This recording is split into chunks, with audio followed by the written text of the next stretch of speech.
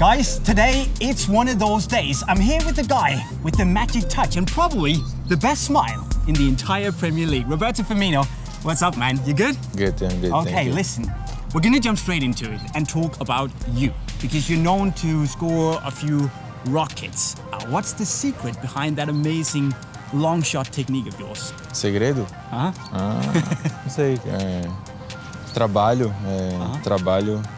trabalho vem que você faz durante a semana e você faz isso durante o jogo, as partidas e eu consigo fazer isso.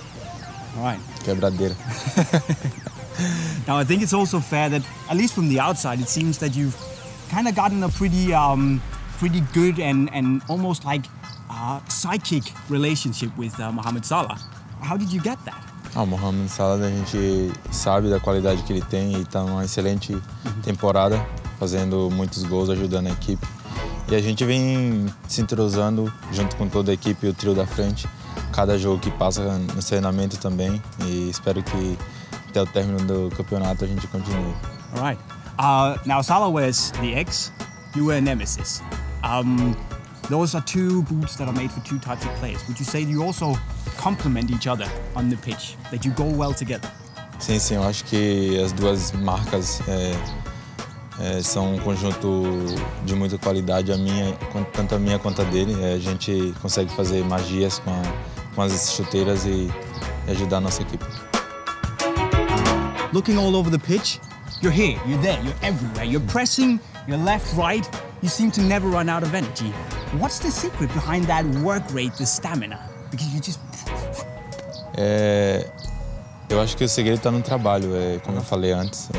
E eu amo fazer isso, eu amo ajudar a minha equipe, claro que com assistência, com gols e eu pretendo continuar até o término da minha carreira.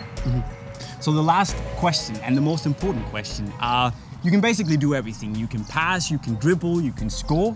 What will you say to young kids out there who want to be better as strikers like yourself? What can you give them of advice?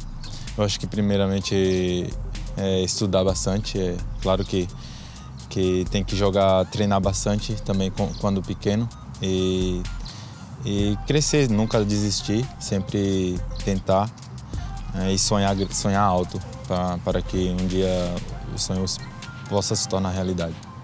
So why have you become so good? Is it hard work or is it talent? Os dois. Eu já tinha, graças a Deus, eu nasci com dom e claro que eu fui aprimorando dia a dia, ano por ano, e o trabalho duro é gratificante e você recebe os méritos futuramente.